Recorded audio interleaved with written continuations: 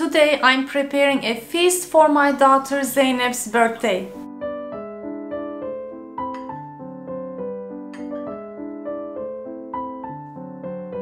March 28th is my daughter's birthday, and this year it coincided with the month of Ramadan. The day before her birthday, I asked to my daughter which dessert you want from me, a cake, profiterole which she loves, or cheesecake. She said cheesecake.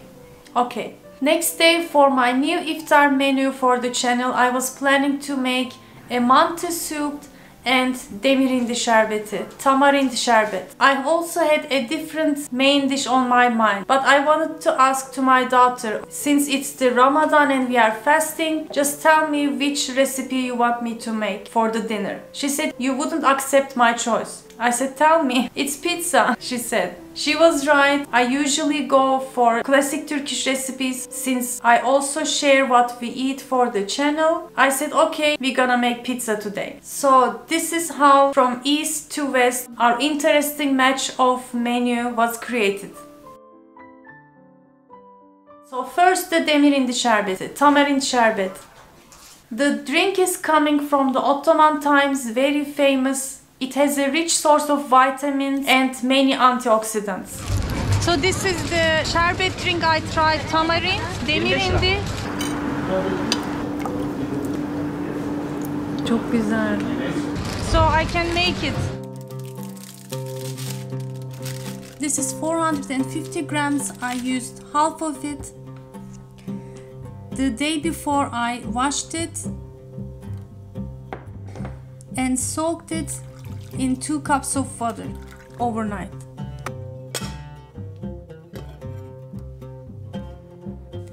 The next day I transferred it to a big pan, added 1 liter more water along with spices. I have 1 cinnamon stick, 3 of each star anise and cloves, and 2 pieces of fresh ginger.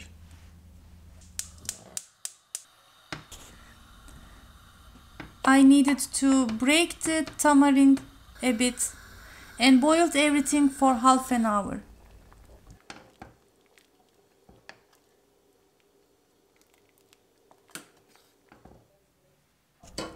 After it cooled down a bit, I strained everything from a fine strainer, and at this point you can either, while it is still warm, you can either sweeten the sherbet with sugar or honey. I wanted to try both versions, so one half I sweetened with some sugar and the other half later with honey. It's up to you how much sugar you want to use. So I would suggest you to make a simple syrup by boiling some water and sugar and add enough while tasting until you have the desired sweetness. I'm going to chill completely my tamarind sherbet and it will be ready to serve. Next, the creamy mantı soup with saffron and peppers. If you love mantı or ravioli, as my daughter does, you're gonna definitely love this soup. I prepared a pasta dough using 1 egg, 1/4 of a cup water, about 1 cup flour first and a pinch of salt, and added enough flour until it is a stiff, smooth dough.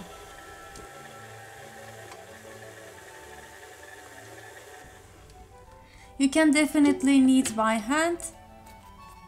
I shaped it into a bowl, placed it in a freezer bag and let it rest for half an hour.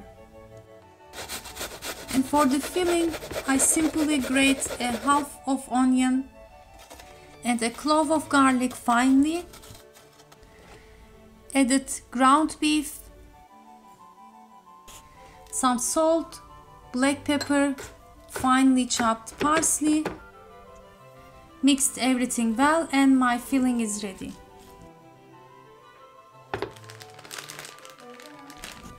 My dough is rested well, so it's very easy to roll out. Roll as much as you can It would be nice to have a bit thinner, about 2 milliliter in thickness. In halfway I used Turkish oklava, but you can also make it with regular rolling pin. Cut the dough into squares, either with knife or a pizza cutter would also work even better, and place generously from the filling.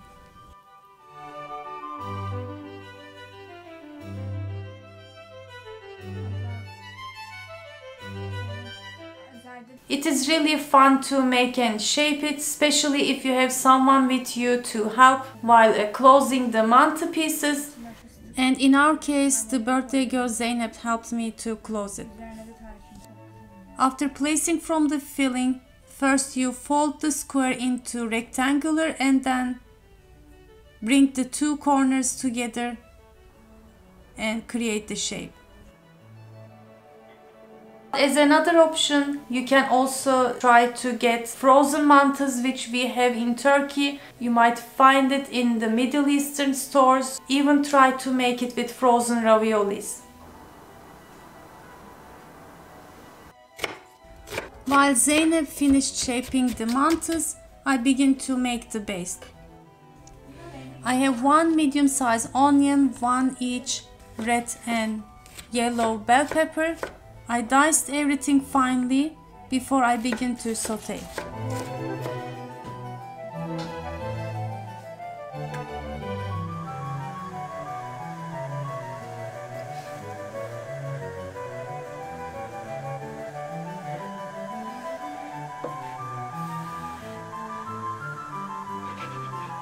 That day we had an interesting weather as well. During the day we had both snowy and sunny hours.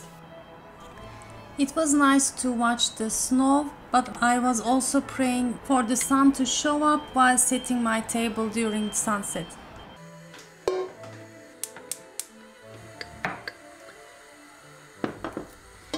In my soup pan, I'm heating 2 tablespoons of butter and a bit of olive oil. First sauteed the onions and then added the red and yellow peppers.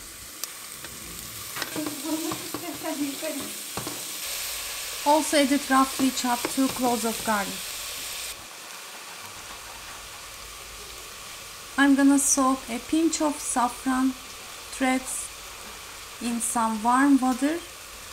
Saffron is probably the most expensive spice in the world.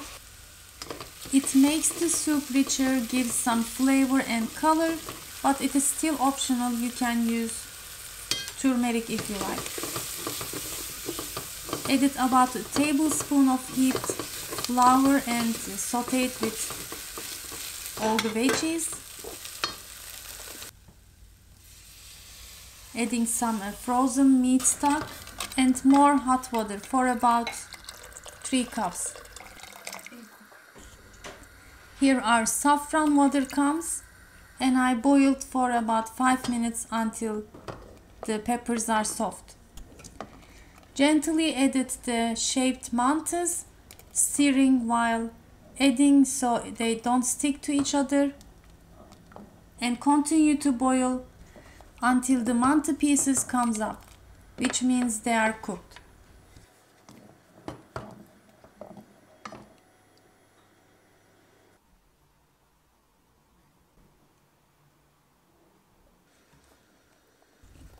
My mantı soup is almost done. The only thing I have to add it is to heavy cream. First I lightened the cream with some soup and gently drizzled to the soup while stirring. You can also add milk, which I added mix of it to make it lighter. And finally season it with some salt, black pepper and dried mint. We add the salt at the end so the cream doesn't curdle.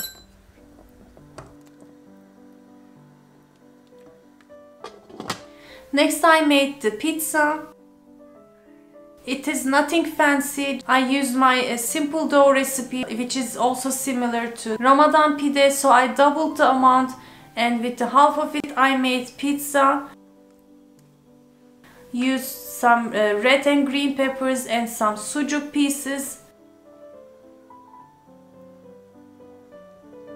And with the other half I made Ramadan pide, which again you can check the links for the recipe.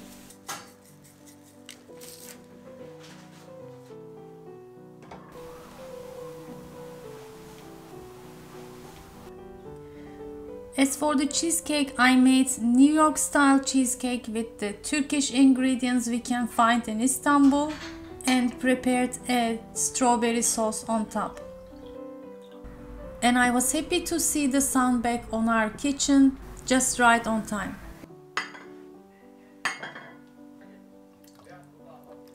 The soup is really nice, creamy, delicious. Another way to enjoy the beautiful mantı. Idea was to please my daughter and she was happy. That's it, my friends. Give it a try, the recipes, especially the mantı and also the sherbet. It is very delicious. Don't forget to like my video, leave a comment to support. Thanks for watching and I hope to see you in the next episode. Afiyet olsun.